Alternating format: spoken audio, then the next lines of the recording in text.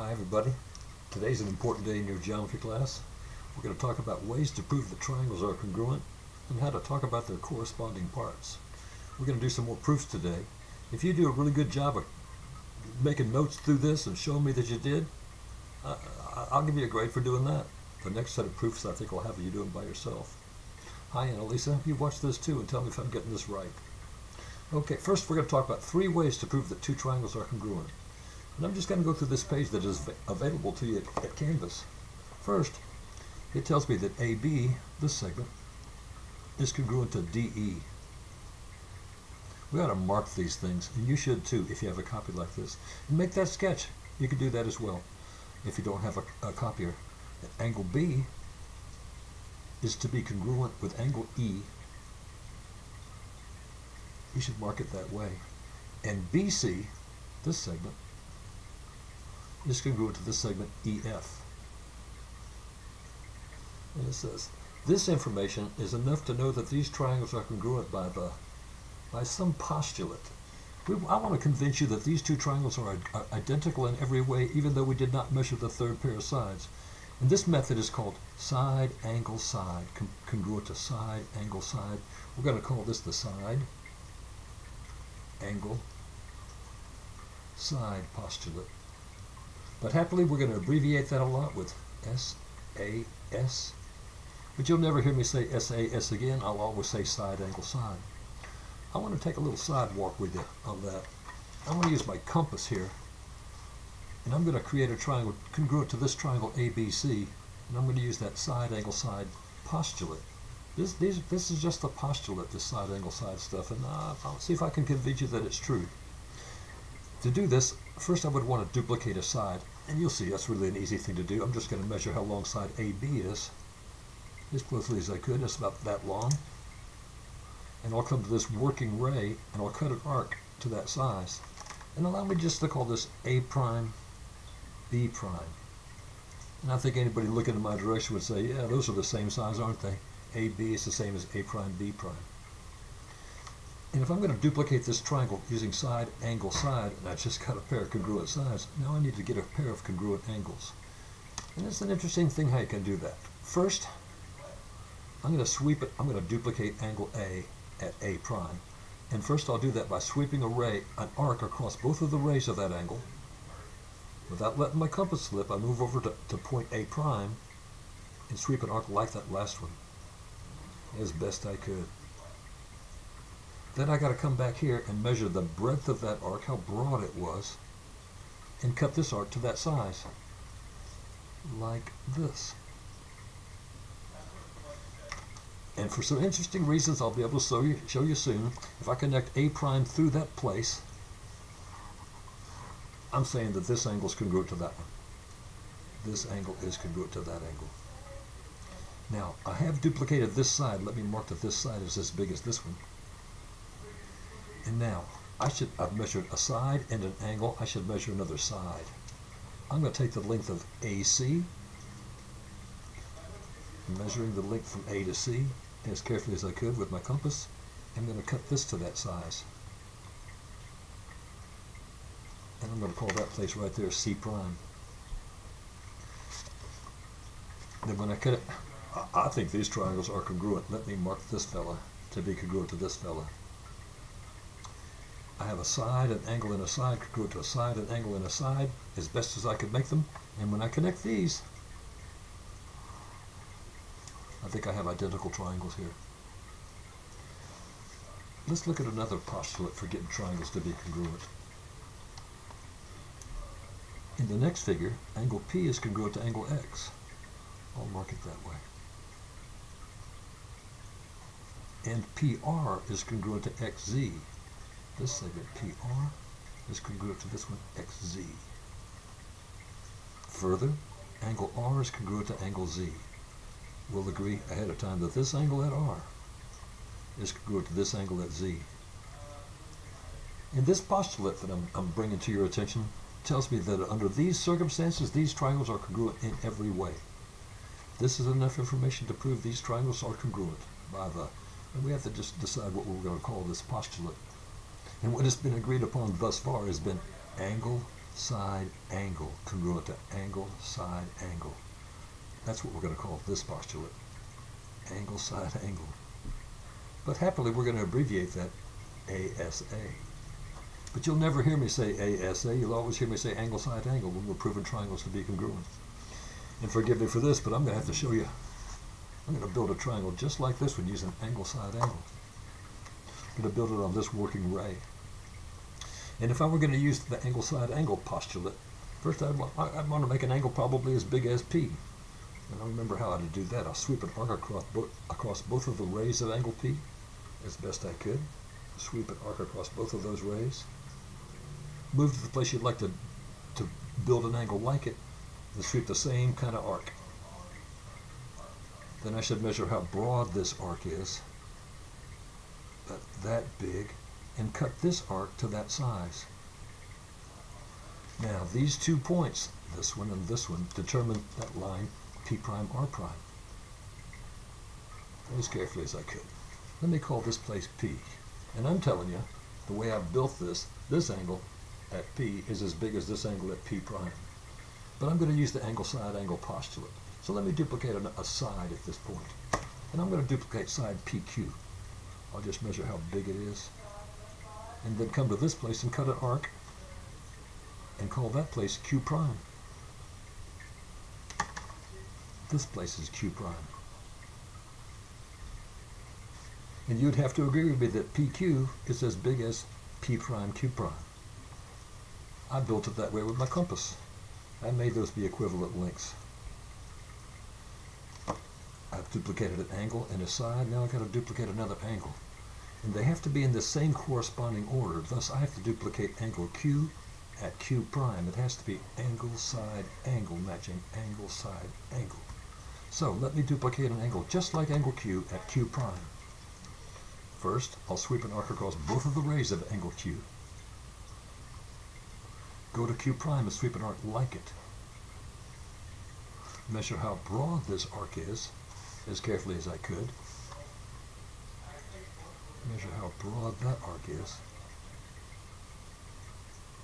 And cut this arc to that size.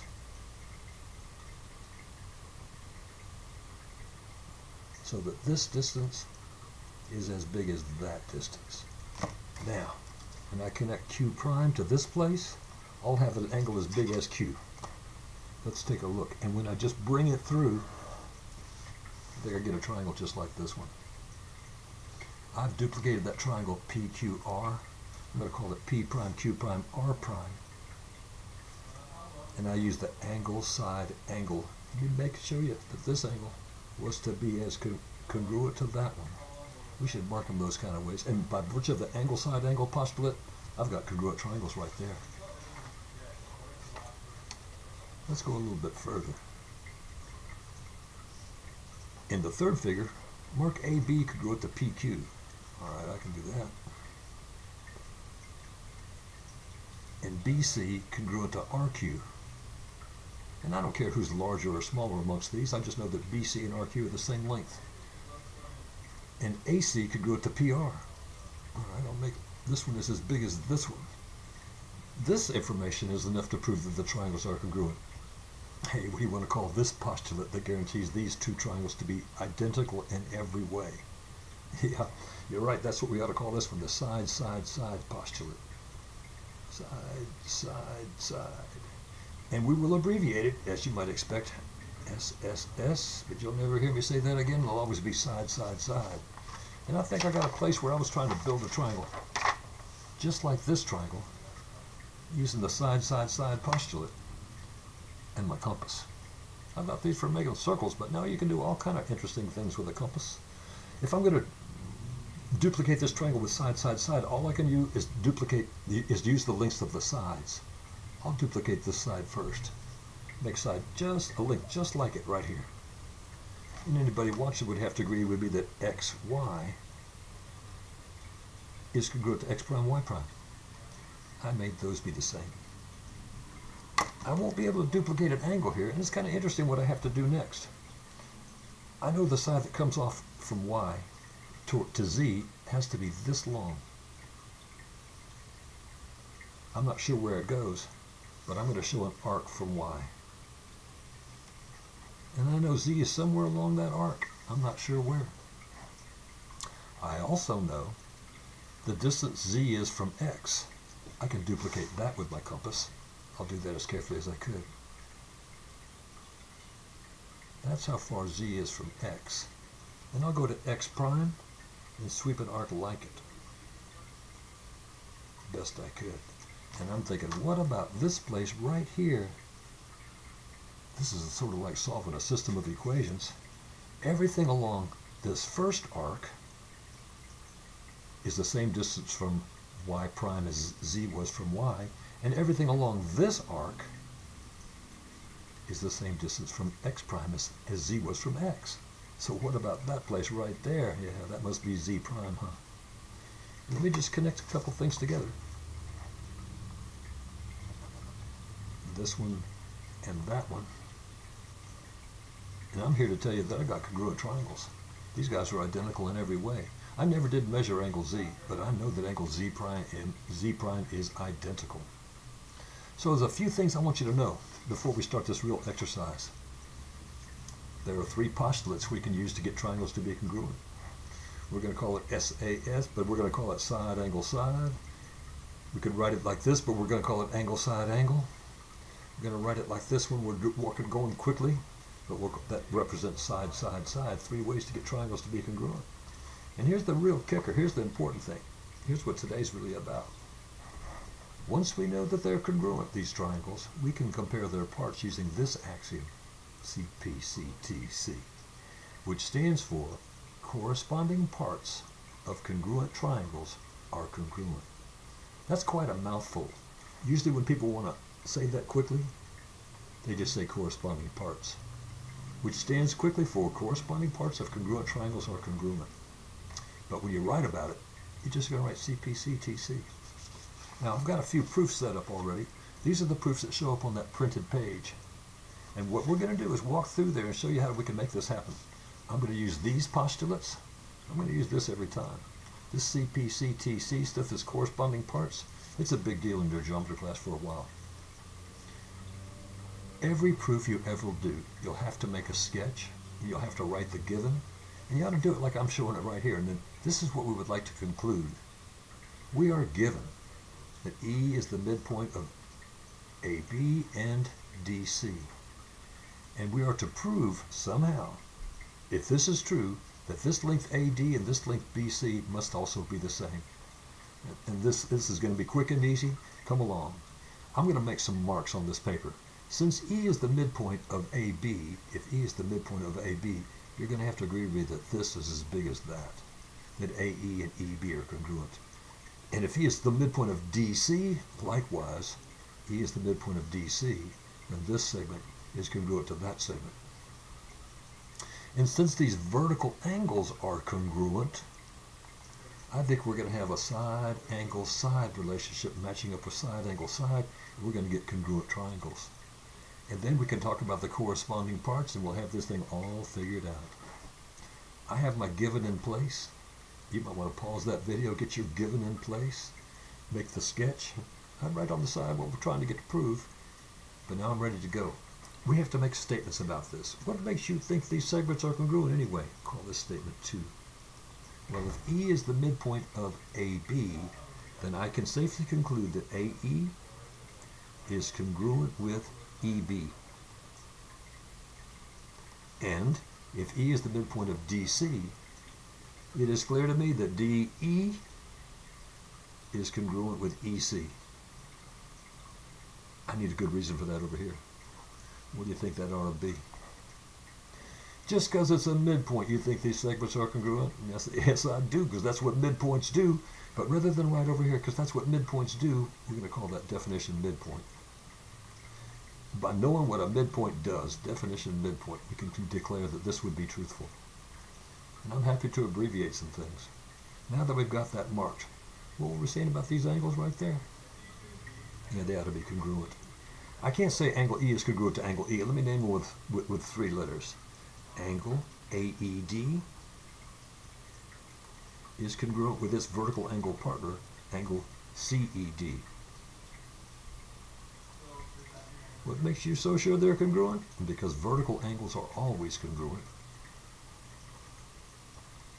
Vertical angles are congruent is what I meant to scribble right there. Therefore, these angles would be congruent. Let's mark them that way. And then I ask you, have we met one of these postulates? Because that's really what we want to do. Have we just met one of those postulates? And yes, we have. We have a side, an angle, and a side congruent to a side, an angle, and a side. So it is triangle time. I'll name the first triangle any way I want. I'll just say triangle DEA. But then, as we name that second triangle, we ought to do that with care. And I'm sure the angle at D matches the angle at C. I should begin with that. And if I went DE, that would match CE. So it must be CEB. And what makes you so all-fire sure that these triangles are congruent, mister? Well, I've met the side angle side postulate. And that's good. And part of what we were to do was prove that these triangles are congruent, and we've established that.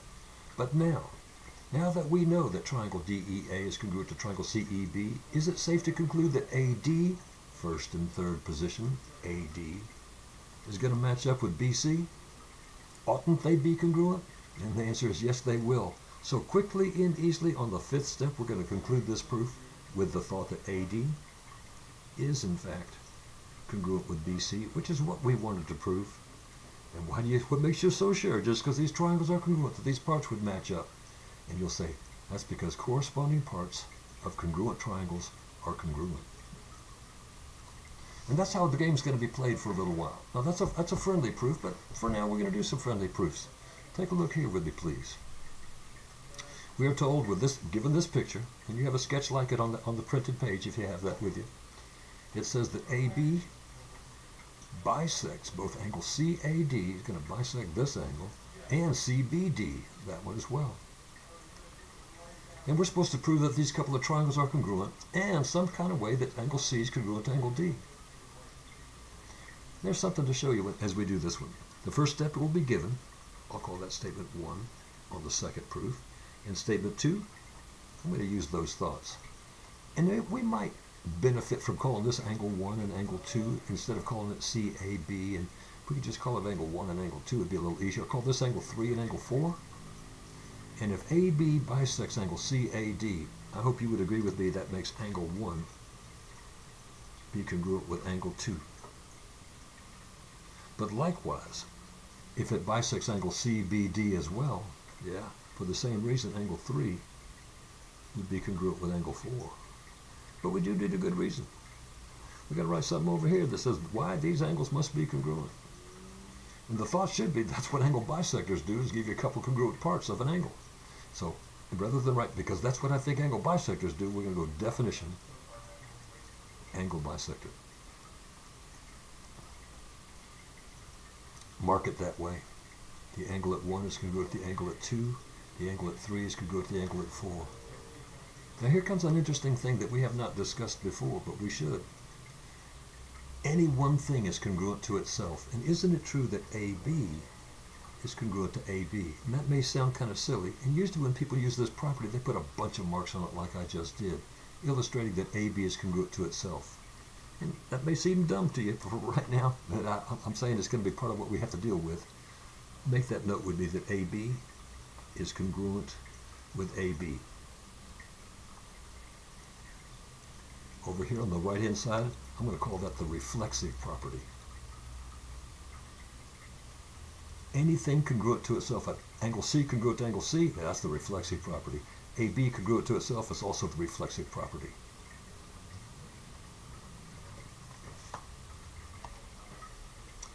We're studying this figure, and we've got AB congruent to itself. I think I've met one of those postulates. You see if you think I have. Looking at this figure, have we met a postulate? In the upper triangle, I got an angle, a side, and an angle congruent to the lower triangle. An angle, a side, and an angle. I'd say yes, we have. How we name them is important. I'm going to call the first one triangle DAB. That one isn't important. I can name that any way I want, the first one. But when you name the second one, it has to be in the proper corresponding order. When I started with D, you ought to start with C. If I went DA, you would go with CA. So when I said DAB, you had to say CAB. And why are you so sure that these triangles are congruent anyway? You say, well, I used the postulate. What postulate did you use? The angle side angle postulate. We accept without proof that these triangles are congruent if those angles in that side are congruent in this order. So what? You got congruent triangles, mister. You think that's going to make angle C congruent to angle D? Think that the angle at D is congruent to the angle at C? And I say, well, yes, I do. I'll write it just as it sits right here. Angle C is congruent with angle D. Why do you think so? Because if the triangles are congruent, then their parts must be, the corresponding parts must be, and we can say that quickly and easily with corresponding parts of congruent triangles are congruent. And that's all we needed to have for that little proof. They might get a little more interesting. We've only seen a couple. At any time, homies, if you think, hey, this is too easy, pause it, do it yourself. That would be great. I'll take care of this proof right now, though. I have to take this walk with you. It tells me ahead of time in the given. This is statement 1 of my third proof. The first statement for us will always be given. And we are given that AB, I ought to make that mark, is parallel to DC. Let's make it look like they're parallel. I'm going to put those arrowheads on there. I think after you've done this a few times, that'll clue you to think about things. And also AB is congruent to DC. Mark them that way. And if this pair of sides are congruent and parallel, apparently these other sides have to be congruent. That's what this is telling us to prove. This is what we're given, and we want to prove that these sides, AD and BC, are congruent. And I know the ticket will always be the same idea with what we're doing today. We're going to get these couple of triangles to be congruent some kind of way. And these will be corresponding parts. We do have parallel lines, and parallel lines does tell me about angles. I'm going to put a 1 here and a 2 right there. And I wonder what you think about those angles on statement 2. I'm going to go right to using that parallel thought. Yeah, if these lines are parallel, that makes angle 1 be congruent with angle 2. What makes you so all-fired sure? And you do a good reason right here why.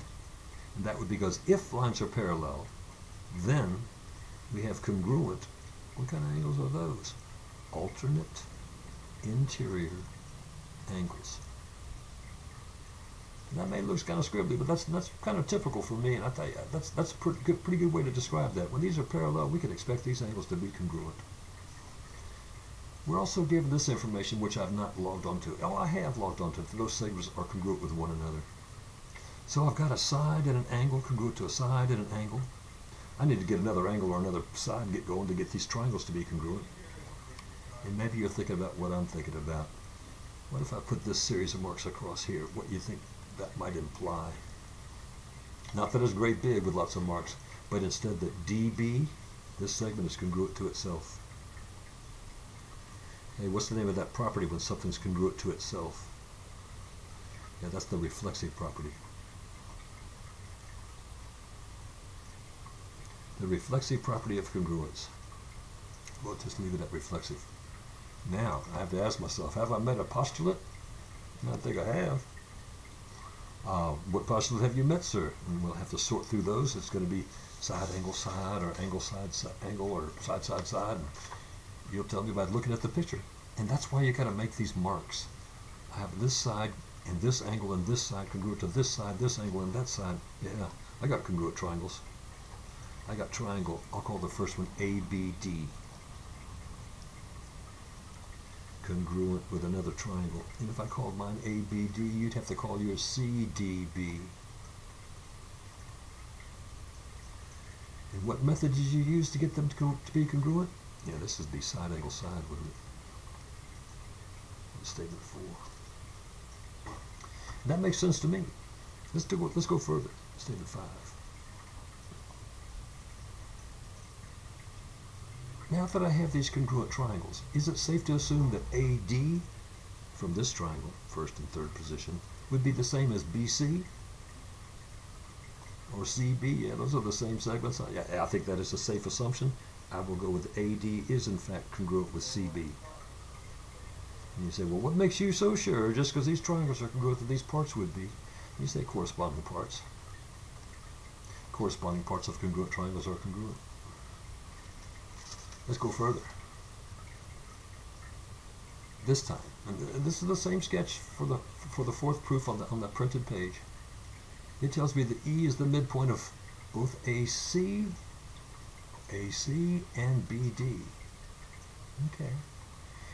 And we're going to prove that these lines are parallel. Just because this is the midpoint of those two segments, these lines are parallel. Let's see if we can establish that. This is the fourth proof, but this is my first step. It's given. Now, if E is the midpoint of AC, we can safely conclude that AE is congruent with EC. Yep. We should mark it that way. Not only that, but E is the midpoint of BD, so this is going to be congruent to that. E is the midpoint of BD. We should make a statement about that here. BE is congruent to ED. And that's definition midpoint. That's what makes me so certain that those must be congruent. I know what midpoints do, and that's a midpoint by the definition of a midpoint.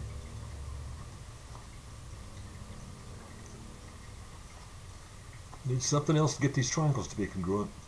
And I hope you're thinking, well, those vertical angles will do it right there. Angle AEB must be congruent with this partner. Angle CED.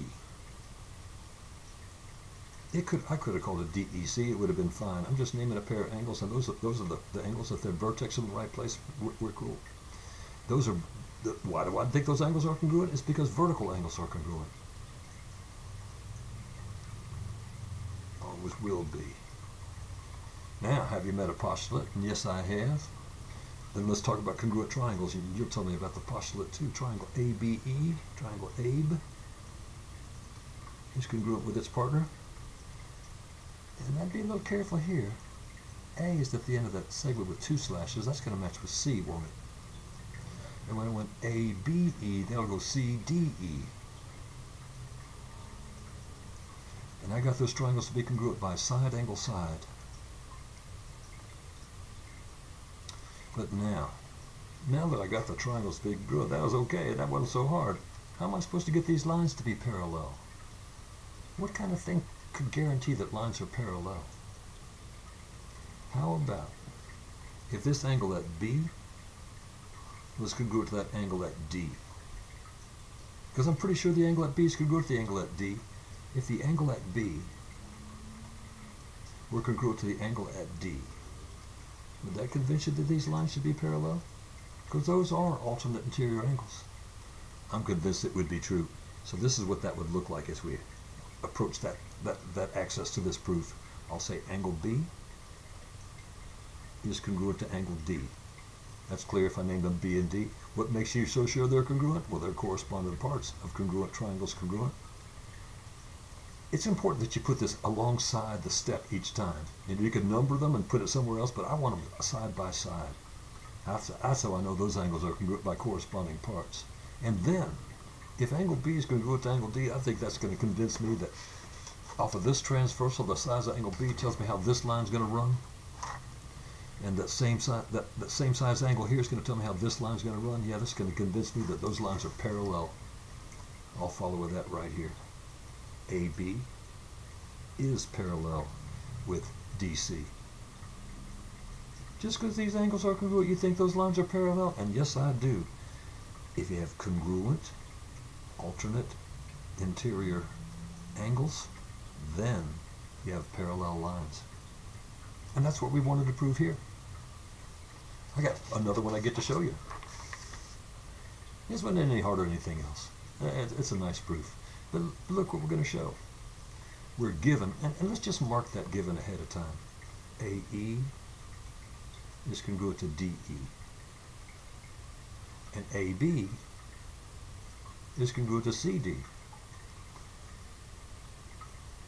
And we want to prove that this triangle EBC, this one right here, is isosceles? First, I would want to ask, well, what would convince you that this triangle is isosceles? And what would convince me is it must have a couple of congruent sides, and if those sides were congruent, then it would have to be isosceles. If we could get these triangles, these smaller outside triangles, to be congruent, I think these would be corresponding parts, and then we could conclude that that's an isosceles triangle. We got these sides matching with those sides, don't we? And I have to pull a quick one here on you. We haven't talked much about the isosceles triangle theorem, but I want to use it here. Isosceles triangle theorem, I'm going to prove it for you real soon, but I think we've discussed it before. It tells me that if you have two sides in a triangle congruent, if these two sides are congruent, then the angles opposite them would be congruent. This one would have to be congruent with that one. In fact, if those angles are congruent, these sides would be as well. That's a biconditional. But all I care about right now is, hey, wait, look at this big triangle right here. That triangle ACADE is an isosceles triangle. These two sides are congruent. Which angles would have to be congruent in that big isosceles triangle? And right off the bat, I'd say angle A would be congruent with angle D. And I'm going to call that the isosceles triangle theorem. I understand you're going to need a little time with that one, theorem. But when two sides of a triangle are congruent, the sides opposite them are congruent. So I'm now convinced that the angle at A is congruent to the angle at D. Is that going to make these triangles be congruent? And I'm thinking it would. Let's make a note about that. I'll call my first triangle AB again. Triangle ABE is congruent to its partner. Let's name the other guy carefully. The angle at A matches the angle at D. AB matches DC. So that must have been DCE. How did you get those triangles to be congruent anyway, mister? Better be one of those accepted postulates, and in fact it is. It's a side, angle, side, matching side, angle, side. That one happens the most thus far, and I think it often is one of the most common ways to use to get triangles to be congruent. But now, what we want to prove after we got these triangles to be congruent is that this triangle EBC is isosceles. And I ask you again, what would convince you that this triangle is isosceles? What would convince me is that we'd have to have a couple of congruent sides. It'd have to have some legs. And I think that this side, EB, from this triangle, ought to be congruent with EC in the other. Yeah, these, let me put 4 on each. These should be corresponding parts of these white triangles, forcing that blue triangle to be isosceles. Let me get this on paper correctly. I should go with EB is congruent with CE. Yeah, those are corresponding parts of congruent triangles are congruent. And if that is true, and I completely believe it, that these are corresponding parts of these congruent triangles, thus triangle EBC must be isosceles.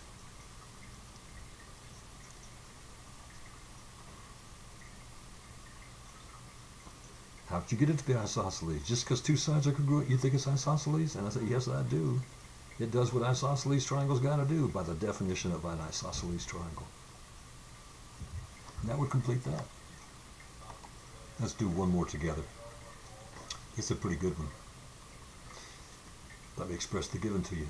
Triangle ABC is isosceles with base AB. You'd want to make a sketch like that. M is the midpoint of AB.